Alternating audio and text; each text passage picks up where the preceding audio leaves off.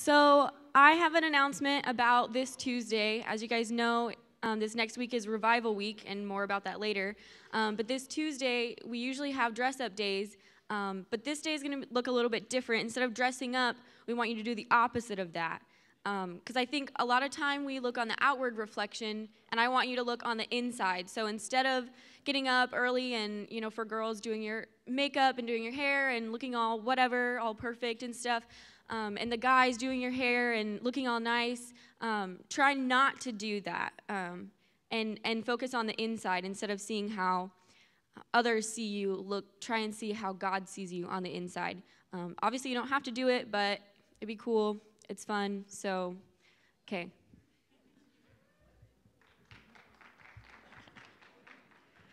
Hi, guys. I have an announcement that is lit. No, not just lit. It is Lit City. Thanks, Mary. Thank you, Mary, so much. Hello, guys. We got Jump Force tomorrow at 6:30 p.m. in the CoLab in the Student Center. It is only $3 to enter, and the winner will get a gift card of their choosing. It's going to be fun. Jay's is going to explain about the game, and Ellie, you better come here with middle school mentality. All right, so it's just like a fighting game, but with anime characters, and just contact me or Kobe if you want to join. Yeah, for sure.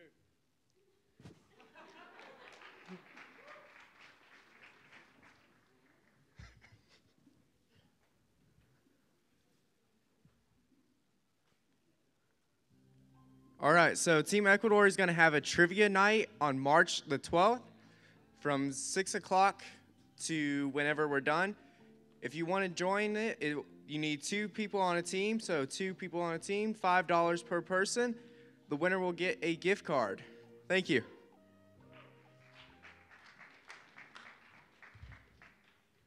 Hey, guys. Team Romania. March the 16th, we're going to do a dodgeball tournament starting at 6:30 here in the gym. Teams will consist of 10 people, $20 per team. So get with myself, Mallory, or anyone on Team Romania to get yourselves set up, get your teams together, and let's come out and have a good time playing dodgeball for Team Romania. And now I'd like to introduce my friend Steve, and he's going to tell you all about Romania. Thank you, Billy. My name is Steve Mather. I'm with Stepping Forward. We've been in Romania for almost 20 years. And today I've just got a few slides, if you would be so kind to go with me here. This is our camp a couple of weeks ago before I came on this trip. It kind of looks like Missouri last week, right? Okay. This is the rec center that we built last year. The team from Central, everything that's brown on that building was painted by a Central student. So great job last year, and we're looking forward to some good things this year. Here we are building the foundation. We'll just kind of go through these fast. Walls, okay. There's some of those green or brown boards that the team painted. They're being put up, okay. There I am putting the roof on, all right. That's nothing. So inside, there's a cool basketball court. It's not as nice as yours, but it's great for the kids, okay. Last year we had quite a bit of rain, and so the kids from... And we're talking about kids from the orphanage that we work with in Bucharest come up every week and have a week of camp, okay? We have worship time, okay? After the worship time, we have small group meetings. This is really where we can share the gospel with these kids that are living in orphanages. So it's a really good time for them to be out of the city and hear the gospel. Here we are having meals. Of course, that's really fun, okay? We play games outside. Piggyback rides. We have a nice slip and slide that we got last year. We're going to make it longer this year. That's a typical group of kids every week. All right. We have a new set of missionaries from Texas this year. So, hey. These are the kids that are living in the orphanage in Bucharest. So that gives you an idea. There's a social worker there, and we do crafts and things. We also take them out to the movies or to the park. There's the park. We also take them to the dentist. We get their teeth fixed and that kind of stuff. All right. We give them Christmas presents. A lot of times this is the only Christmas present they receive, so it's really a big deal. This year, the team that's coming is going to build 2 sets of cabins right back here in this backside of our camp, there's actually going to be 8 new cabins this year. So we're really excited about that. And so what can you do to be involved in Stepping Forward? Well, you can come to Romania next year and be on the team. So I encourage all of you to pray about that, and hope to see you in Romania. Thank you very much.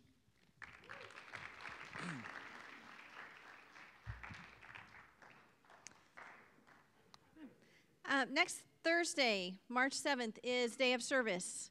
So you won't have classes, and there will be more announcements about that later. But we also have men's banquet next Thursday. So we will have lots of projects for you to do here on campus and to help with the banquet. Men, go ahead and stand up. Because you are a student, this banquet has already been paid for in your student service fees, and you are welcome to come for free that night. Bob Russell is our speaker. If you've not heard of him, you need to look him up. Ladies, go ahead and join the men standing. I need 20 of you to help me serve drinks to the men. It's just one of the special things we do. They get up and get their plates, but we serve their drinks. So I'll have a sign-up sheet up by the mailboxes, or you can see me. If you have any questions, don't hesitate to come to my office or to email me. And I'm assuming Christian will have more about Day of Service for you later, but part of the projects are to help with men's banquet, and others are to clean up campus and some other things. So we hope that you will all participate. You don't have to go to class, so this would be a great thing for you to do. Let's go ahead and pray before we start worship. Father God, you're good, and we love you. We are getting ready to worship you with music right now, and I just pray, Father, that you will open our hearts and minds to the message and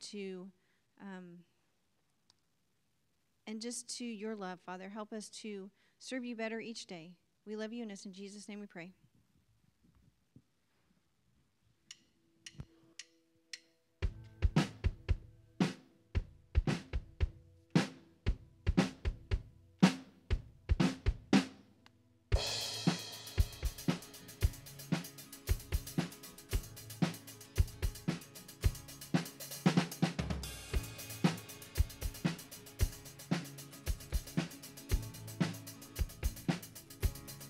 Sing it out.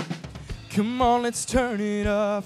We're gonna sing it out for all the world to hear. Oh, oh, oh, oh. There's life for everyone. A new day has begun. Something to shout about.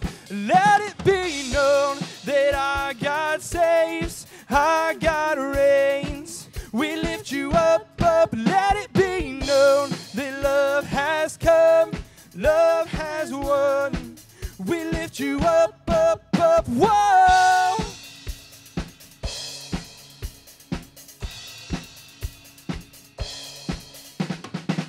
Nothing can stop us now. No one can keep us down. We found our voice again. Oh, oh, oh, oh. No need for fear and shame. There's power in his name. Come on, let freedom reign. Let it be known that our God saves. Our God reigns. We lift you up, up. Let it be known that love has come. Love has won. We lift you up, up, up. Whoa!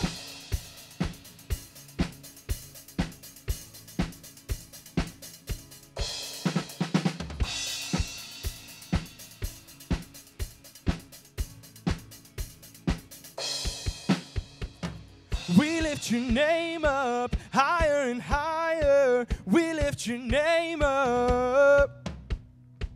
We shout your name out louder and louder. We shout your name out.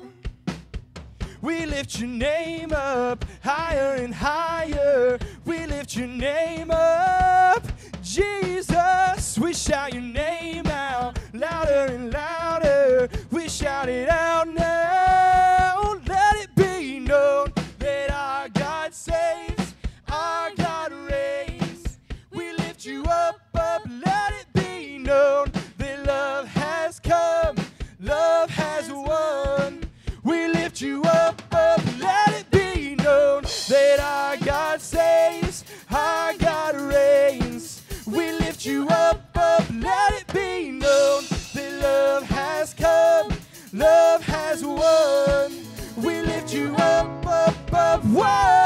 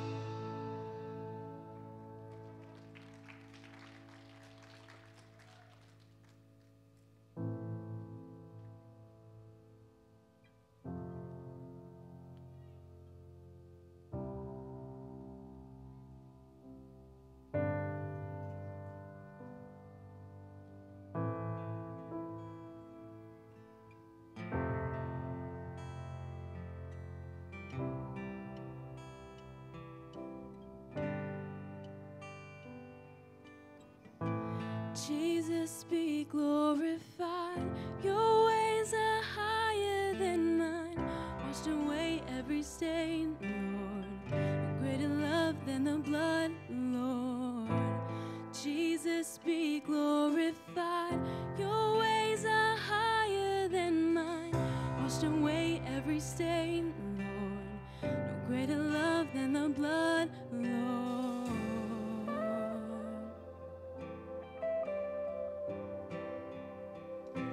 Waiting here to hear your voice. I know your heart. I made a choice. Forever you. Forever you.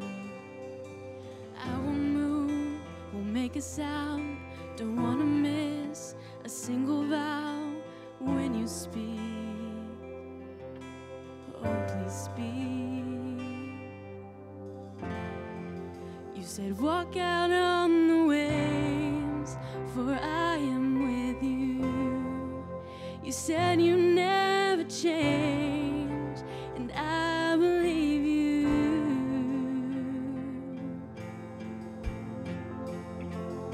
You broke my chains, they've fallen off.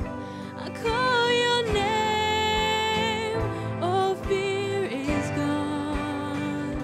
Eternity is in your hands, every promise, every plan. Your kingdom reigns, your kingdom reigns.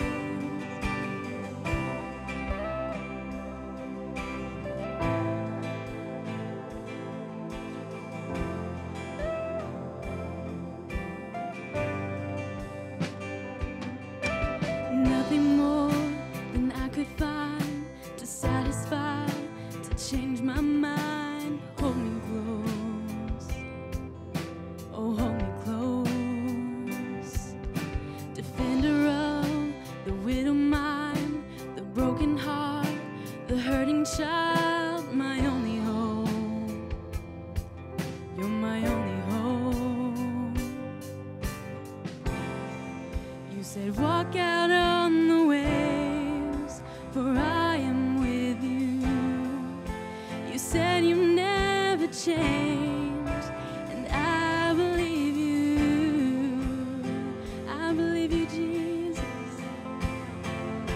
You broke my chains, they've fallen off. I call your name, all fear is gone.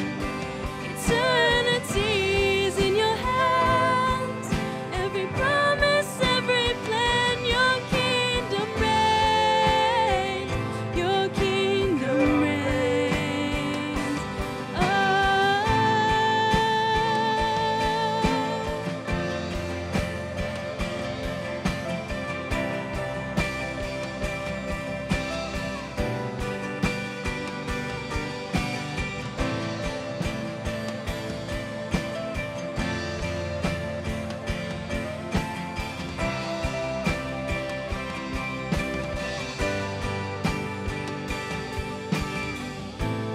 Jesus, be glorified.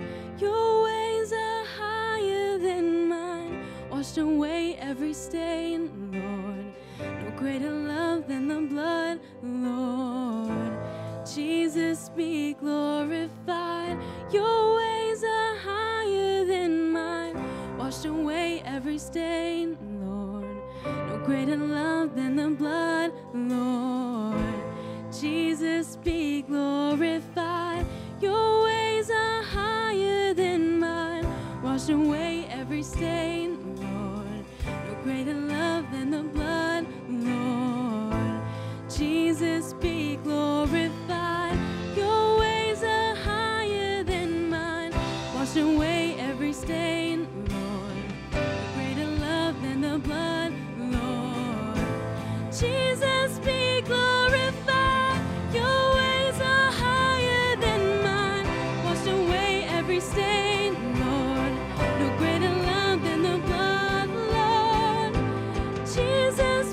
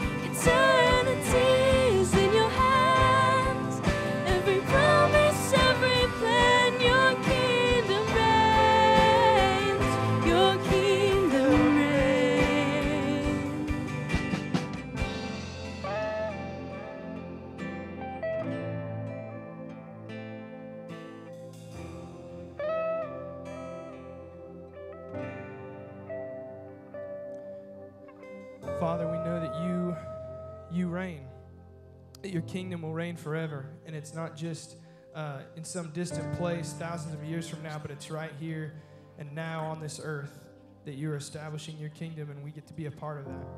Father, thank you for using us in your plan to redeem this world.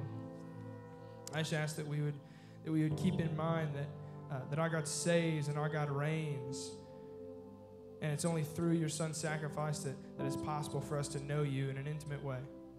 And God, I ask that you would help us to use this time every week to just pause and reflect and be grateful for the ability to worship you, for that gift that you've given us. And I just ask that you would be with us and help us to zone in now and listen to this message, and help us all to take it to heart. Help us to get something out of it. It's in your Son's name we pray. Amen. You guys can have a seat.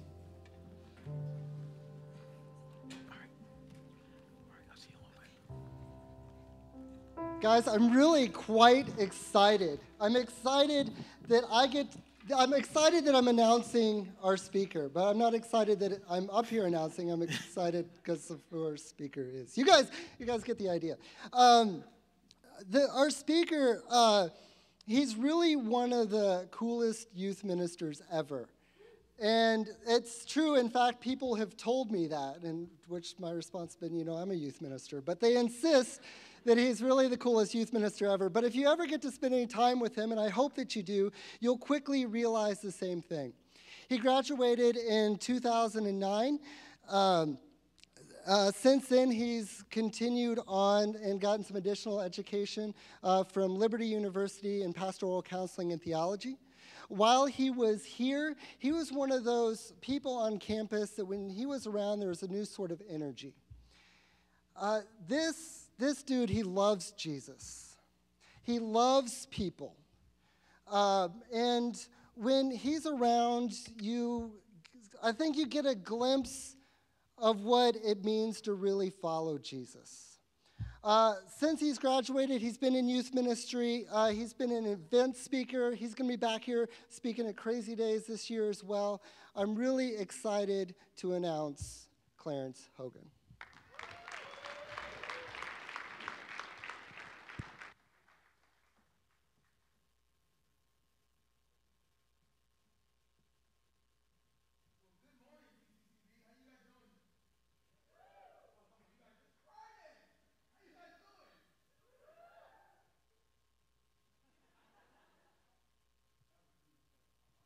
Let it slide right now. I'm gonna let it slide. Well, I am super excited to be here with you this morning. Any of the things that were said about me, I obviously cannot take credit for any of those. I feel like some days I feel like a failure in youth ministry, and if you're in youth ministry, if you haven't felt that, one day you will. Okay, it will happen one day. And but I hail from the wonderful state of Indiana. Any Hoosiers in the house? Okay, some of you out there. All right, it's cold and it's incredibly weird to live there, but I love it. And it's a great place to live. As a matter of fact, Ashley, somewhere over here somewhere, she interned with me last summer, and I'm actually looking for an intern this summer. But Ashley interned with us last summer, and it was a great time. Goshen is the land of the Amish people. If you know anything about Amish, Goshen is one of those places where there are horses and buggies and green stuff everywhere. I'll let you decide what the green stuff is.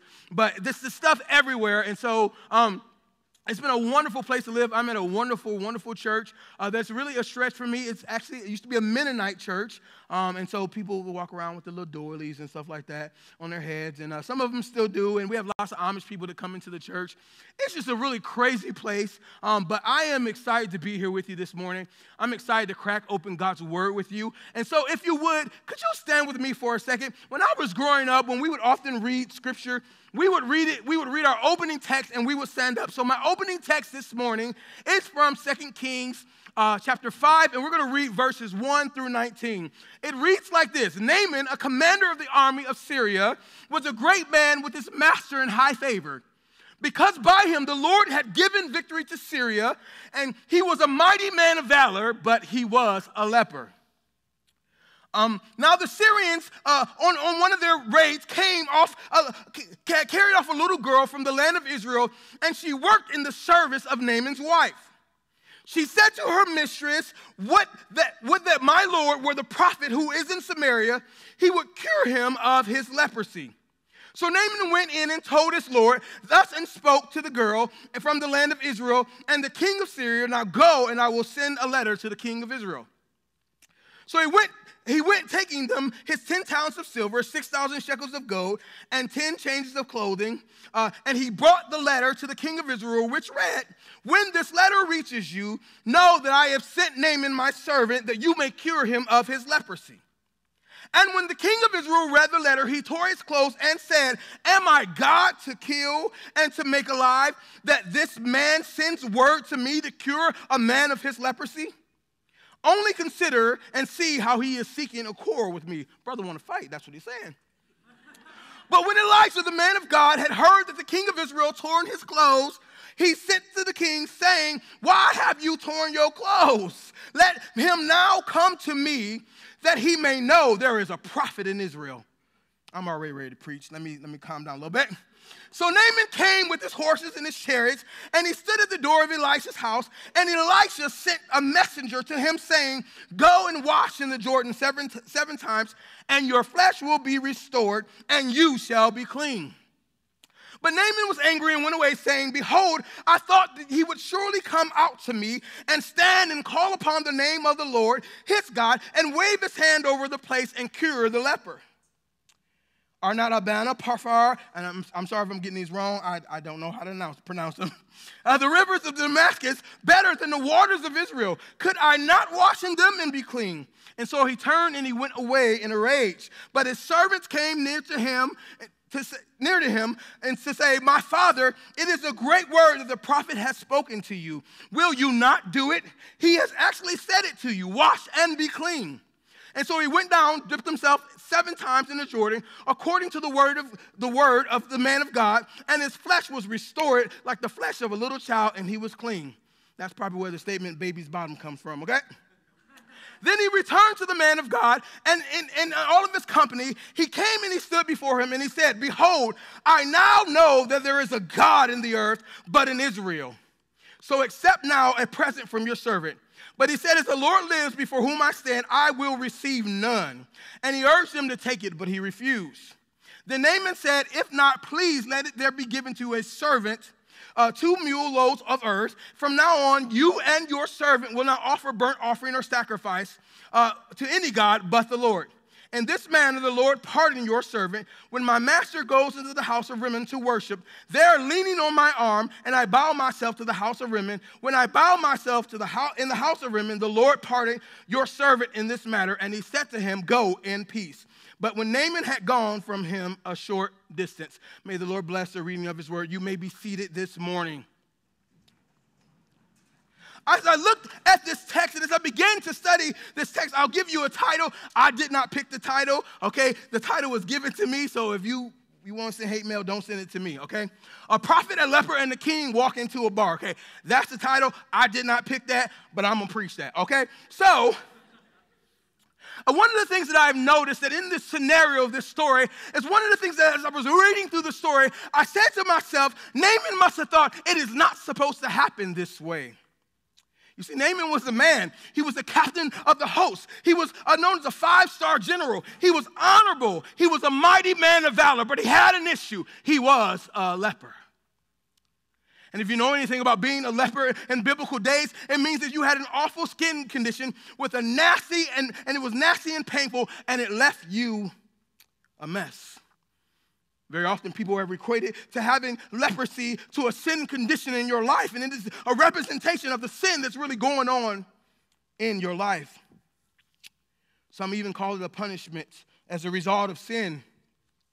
But one of the things about lepers is they live in living conditions that most of us would not really want to live in. I remember last summer we went to Jamaica on a mission trip. Anybody ever been to Jamaica? Okay, Jamaica is an amazing place. And so, when I'm gearing up for a mission trip, now I'm from Detroit, and so my life was lived like a mission trip, okay? But to be honest with you, when I'm gearing up for a mission trip, I had no idea what this mission trip was going to be like. I've been on several before. I've been in mostly third world countries. And so we went, and some youth pastor had the bright idea to take 76 teenagers on one trip. I don't know who he was, but he needs to be fired, okay?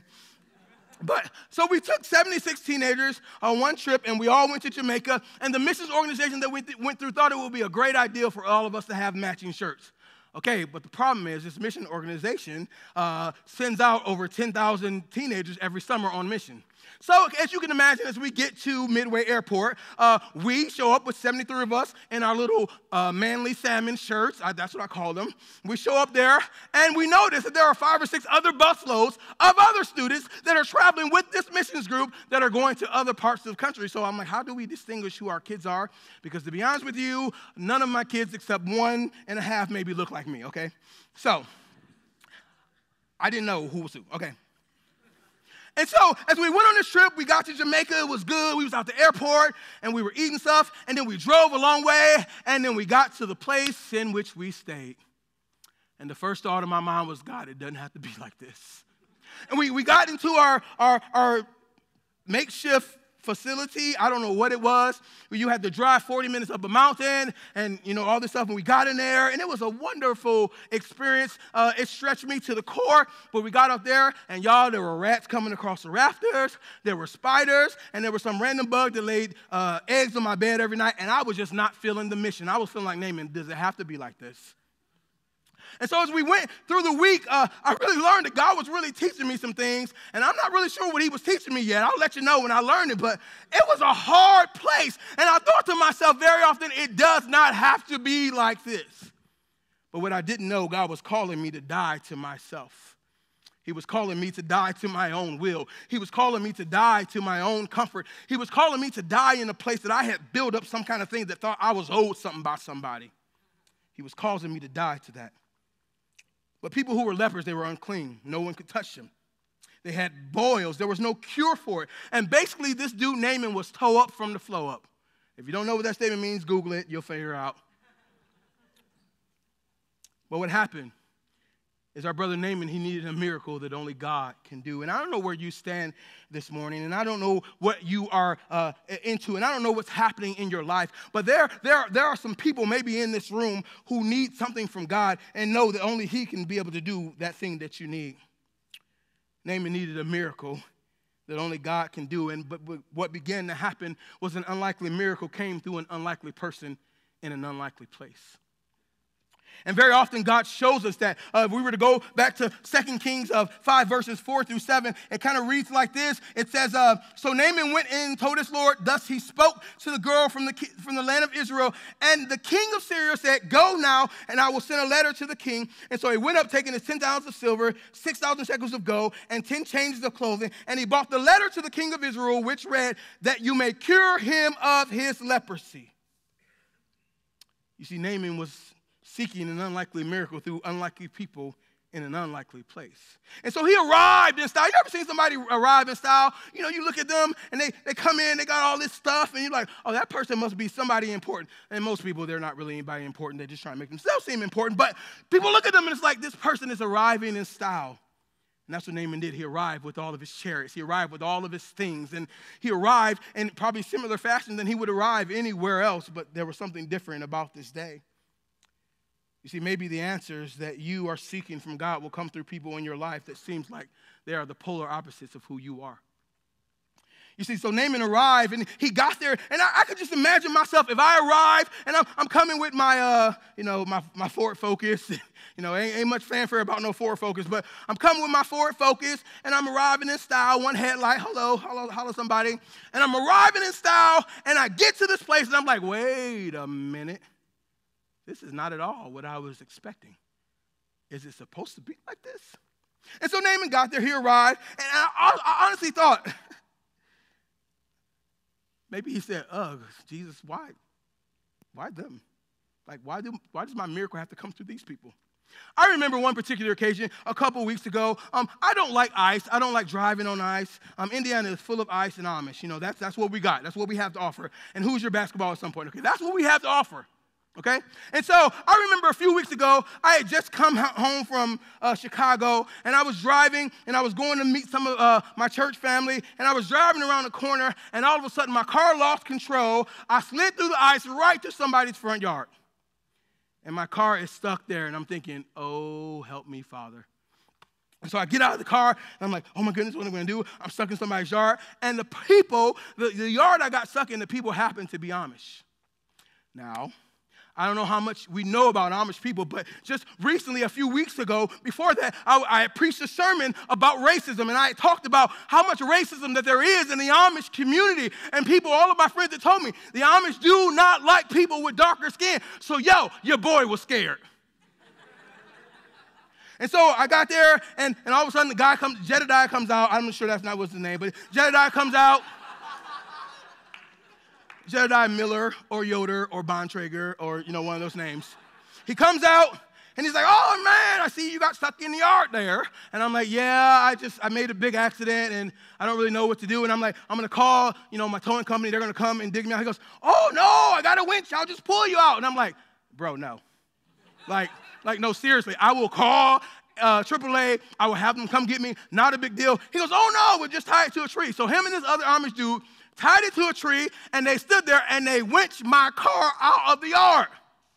And I'm just sitting there like, okay, well, this is not how I planned for it to happen, but whatever. And as I'm sitting there, the Holy Spirit really began to teach me something. Because I had disregarded Amish people because of what somebody else told me who they were. How many times in our life do we disregard somebody that we don't know because of what we heard from somebody else? How many relationships are we missing out on people that we can love and do life with because of what we heard from somebody else? What you heard is going to get you in trouble one day. So I had to repent because I had preconceived notions about them. What if my miracle that I'm seeking in my life depended on how I treat others who are around me and who are different than me? What if my miracle was hinged to how I love on you? What if everything I was praying and asking God for was locked up in a way that I treated the people who were around me? And so I had to apologize. Another thing I found out this year is through working with my church, I've been invited over for Thanksgiving. I love food, okay? I love food, okay? Food is a gift. I love it, okay? It can also be a bad thing, but I love it. And so, I was going on people's house for Thanksgiving, and I show up at the house for Thanksgiving, and I'm like, yo, this is awesome, this is awesome, this is awesome. Where the macaroni and cheese? What you mean? Where is the macaroni and cheese? And not from a box or on a stove. Where's the macaroni and cheese that come out of the oven? The ones where the kids don't get the edges because they're so good. Where's that macaroni and cheese at? Oh, we don't eat macaroni and cheese on Thanksgiving. I'm sorry, brothers, I didn't know that. I thought everybody had macaroni and cheese Thanksgiving. But I assumed, and I was wrong. Can I ask you a question this morning? How often do we assume things about other people that we really have no idea about? How often do we make a mental judgment off of just looking at a person or just being around a person? How often do you and I miss out on amazing relationships because we already judged the person before we get to know them? I tell people, listen, you're not allowed to hate me until you get to know me. If you get to know me and you hate me, all right, we good. But if you don't know me and you hate me, we're going to have an issue. Some of us will miss out on the richest relationships because we're afraid to cross the line and to love those who are different than us and to love those who are difficult. Our fears and our prejudgments of others are honestly ignorance. And we have a crisis in our world and in our church today. And I mean the Big C church. Much like Naaman, we have an issue, and we're afraid to admit it, even though it's staring us in the face. So today we're going to address the elephant in the room. There's an issue in our world and in our churches, and no matter how much we wish it away, it's not going to go anywhere until the elephant is addressed. Sunday morning is still the most segregated hour in all of America. Still. And nothing gets better till the problem is addressed. Just like someone with cancer, until you take care of the issue, it will continue to spread and it will continue to kill you. But Naaman had a painfully obvious issue that he could not hide. And so he thought to himself, you want me to do what? Go down and dip in Raphael Park? That's what you want me to do? Don't you know the Lake of the Ozarks is way better than Raphael? Why would you have me go down there? That's where all the kids go to make out.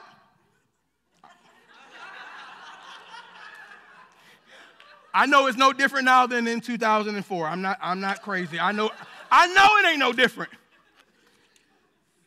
And that's what he said. He goes, this water's dirty. And he dipped 7 times. No, the miracle is supposed to happen like this. You're supposed to wave your hand over me, and I'm supposed to be all right. But God was like, no, bro, it ain't going to happen like that. The prophet said, no, it's not supposed to happen like that. And so he sent his servant girl to speak a word to Naaman, somebody who was least likely told him where his miracle was coming from. And very often, we ignore the least likely because we think that they have no credibility or nothing to say. But I'm telling you, we miss out on the riches of relationships when we don't allow people to speak into our lives. So he was told, go dip in the river 7 times. And if that was me, I would be like, girl, bye. No, no, not today. Are there better rivers? Is there another way? Why does it have to be this way? But I want to tell you something this morning, beloved. I don't believe that God moves on our terms. That's why he's God. The seasoned saints used to say when I was growing up in church, he's God all by himself. He don't need anybody else's help. And that still rings true even for us today. We are required to take a step in this case, and the step is titled obedience. So my question to you this morning is, does God have your yes? Does God have your obedience? Does God have a yes from you? I'm telling you this morning, beloved, because if God has a yes from you, he can take your yes and do things that you never could imagine, but he's got to have a yes from you. Secondly, this morning, or thirdly, wherever I'm at, obedience changed things for Naaman. Naaman's servant led him to a miracle, and the miracle came in an unlikely place with unlikely people, all because of God who is faithful to his word. What about here on this campus? How many elephants are in the room today? Maybe some of you have said, and I'm getting ready to go there, I'm getting ready to get all up in the Kool-Aid this morning. Maybe some of you have said, why are they at school here? They're only here to play basketball. They're only here to do this. They're only here to do that. Like I said, it hasn't changed in my day to now. We often make preconceived notions about people that we know nothing about. So what is the elephant in the room today besides the one I just mentioned? What is the elephant in the room today with our students? Are we really loving each other like we've been called to love one another? Or are we here to get a degree, pass time, and go on with our life? But if you miss a relationship on the way through, you will never know the richness of the experience you could have had here if you don't get to know those that were around you. When I came to Central in 2004, I was scared. Okay? I am not from a place that only has 3 exits, okay? I'm not from that place. I'm from Detroit, okay? We got 300 exits and 8,000 potholes, okay? It was crazy coming here for the first time. But I tell you what, the staff and the professors, I have never felt so much love, and I've never been embraced so much as I have with the staff and professors. Now, the students, that was a whole other thing. We can talk about that later. But the staff and professors, they have always been a catalyst for leading the way. And I don't believe they ever looked at any of us any different. The problem that we had was within our student body, not the staff. So what about here on campus? What are the elephants in the room today? You see, Naaman had to humble himself and engage and take advice from people who were his servants. Even though Naaman had an attitude, made the king mad, doubted his servants and the prophet, that didn't change the fact that the least of these servants led him to a miracle that only God could do. They did not act off of his response, but they acted out of love and obedience. So my question to you today again is, how do we respond to those who are different than us? How do we love those who are considered the least of these in the eyes of the world? Or how can we love those who are considered different than we are? Who have different theologies, who have different ideologies, who have different all of those things. How do we still find a way to love them? That don't mean I'm going to excuse your mess, but how do I find a way to love you in the middle of your mess? In order to address this issue, We've got to have reconciliation with God and reconciliation with one another. John 13:5 says, by this all people will know that you are my disciples if you love one another. Point blank period. That's all. That's what he said. By all this people will know that you are my disciples if you love one another. The world is watching, my friends. And in order to fully address the issue, we have got to begin to have reconciliation. A writer says this: true reconciliation with God cannot hang in midair as an abstraction. It moves right into our hostilities and our resentments toward one another. And let's all admit it, we need help. One of the reasons why people say they don't believe that the gospel is truth is that we Christians come across as living denials of the very reconciliation we claim to celebrate. If our relationships with one another are chilly and distant, how can we commend the gospel to our watching world with persuasive power? Let me say that again. If our relationships with one another are chilly and distant, then how can we commend the gospel to our watching world with persuasive power? They're watching us. All right, man. Okay, I'm good. Thank you. That clock in the back helps, brother. I'm telling you for real. 2 Corinthians 5:11-12 says this: therefore, knowing the fear of the Lord, we persuade others. But what we are is known to God, and I hope it is known to your conscience. We are not commending ourselves to you again, but giving you the cause to boast about us, so that you may be able to answer those who boast about the outward appearance and not what's in the heart. For if we are beside ourselves, it is for God. If we are in our right minds, it is for you. For the love of Christ controls us, because we have concluded this, that one has died once and for all. Therefore, all have died, and he died for all, that those who live might no longer live for themselves, but for him who for their sake died and was raised. From now on, therefore, that's why it's therefore, we regard no one according to the flesh, even though Christ once regarded them according to the flesh. We regard him thus no longer. Therefore, if anyone is in Christ, he is a new creation. The old has passed away, and behold, the new has come. All this is from God, who through Christ reconciled us to him and gave us the ministry of reconciliation. That is, in Christ, God was reconciling the world to himself, not counting their trespasses against them, and entrusting to us the message of reconciliation. Therefore, we are ambassadors of Christ. That's all of us. God making his appeal through us, we implore you on behalf of Christ, be reconciled to God. For our sake, he made him to be sin who knew no sin, that in him we might become the righteousness of God. Jesus Christ, my friends, is the chief reconciler. Not only is the chief reconciler between us and our Heavenly Father, but he is the chief reconciler between us and one another. So it starts with a conversation. We need to seek to listen and not seek to respond. 2, we need to begin to step into the mess with people. You see, Jesus wasn't afraid to step into the mess. Now, understand this. I tell my students this all the time. If you just got free from being a crack cocaine addict or a drug addict, it's probably not the best advice to go to the crack house the next week you got delivered and to witness to somebody, okay? Don't do that. You can step into the mess, but you ain't got to step into it like that. But you got to step into the mess. You see, Jesus wasn't afraid to do that. I don't have time to go for it today, but the woman at the well, he stepped into the mess, the situation that she made.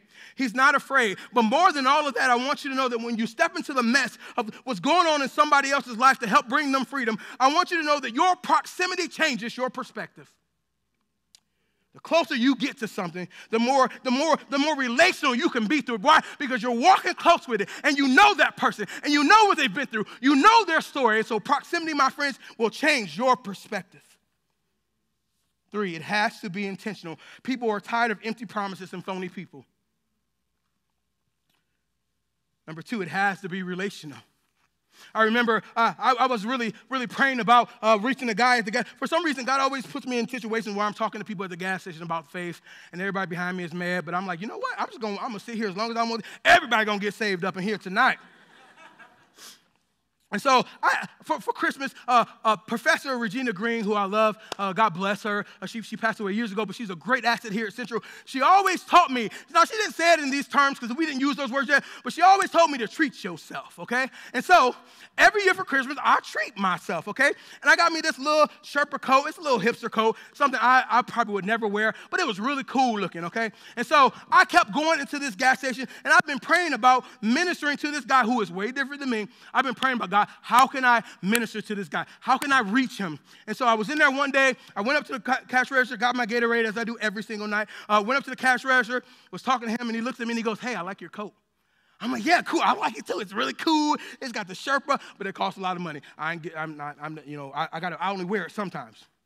And so I got myself, went out to my car, and just I had this strange feeling inside that I needed to give dude my coat. And so as I'm walking back to the car, me and God are arguing. I'm like, God, I just bought that coat.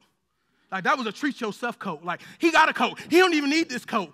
This is the only coat I got. That's not true. But, I'm like going back and forth with God. I'm like trying to reason, and God's like, but give the man the coat. So I walk inside, and I hand it to him, and I give him the coat, and he starts crying. And I just say, God bless you. And I'm still praying for an opportunity to reach him. And I hope he ain't sell my coat, because I don't know why I gave it to him, but sometimes God will cause us to be stretched out of areas beyond our wildest imagination. If God is stretching you, allow him to do what he's meant to do in your life. 3, it needs to be steeped in love, not an agenda. 4, we need to live on mission every day. I tell my students, we're not just going on a mission trip. We are living on mission, and then when we leave this place, we're going on mission to somewhere else. 5, ask God to stretch you. Ask him to put you in uncomfortable places. Pray dangerous prayers. Pray prayers that will shake the absolute core of your faith. Lastly, this morning, I want you to know that not loving your neighbor isn't an option. I don't have to agree with you to love you. And I think that in 2019, we have forgot that I have to agree with somebody to love you. I can still love you and not agree with what you do. I can still love you and not agree with what you say. I can still show you God's love, but baby, I don't have to agree with you. You don't have to agree with somebody to love them, and that's the mistake that we have all gotten wrong. Not loving your neighbor isn't an option. You must love your neighbor. Next, that God would help all of us see everyone through the lens of the Imago Dei. That means in the image of God. Every single person was created in the image of God, and we ought to treat them as such. We all have Jesus in common. Maybe we can start with that. And so this morning, my challenge to you is that will you take a step? Will you be the catalyst that gets the world's attention? Will you be the catalyst that gets the church's attention? Will you be the unifier in the body of Christ that looks at people who are different than you and says, it doesn't matter where you came from, whether you're from my hood or that hood, I'm going to love you. Why? Because of what Jesus Christ has done for both of us. He is our common ground. So will you take a step this morning? Will you be the catalyst that gets the world's attention? And my prayer is that you would begin to ask God in ways that he can stretch you, in ways that you can step out. And so I want to offer this prayer to you, and I want you to remember as you go throughout this week, I want you to think about these words. God, stretch me so that I am completely uncomfortable, so that I may love those who are different than me. Very simple prayer. God, stretch me till I'm uncomfortable, so that I can love those who are around me, regardless of what I see with my eyes. God, stretch me so that I can love them. And lastly, 1 John 4:20 says, if anyone says I love God and hates his brother, he is a liar. For he does not love his brother for he who does not love his brother whom he has seen cannot love God whom he has not seen. So this morning, where will you be challenged at today? Where will you allow your faith to be strengthened? Where will you allow God to stretch you in your life? Will you be like Naaman, who thought that he had it all together and thought that it wasn't supposed to happen that way? Or will you humble yourself, submit yourself, step out of your box, stop judging people with what you see with your eyes, and get to know people who are made in the image of God? Because God does not make junk. Will you pray with me this morning? Father, I thank you.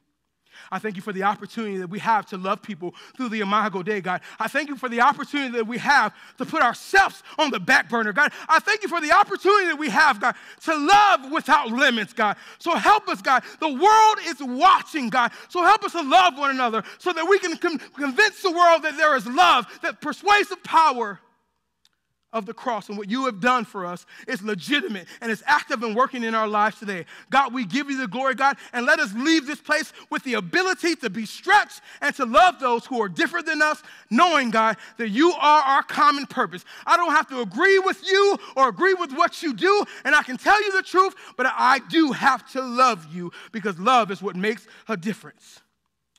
God, we love you and we thank you for all this. In your name we pray, and everybody said, amen. God bless you guys. I love you.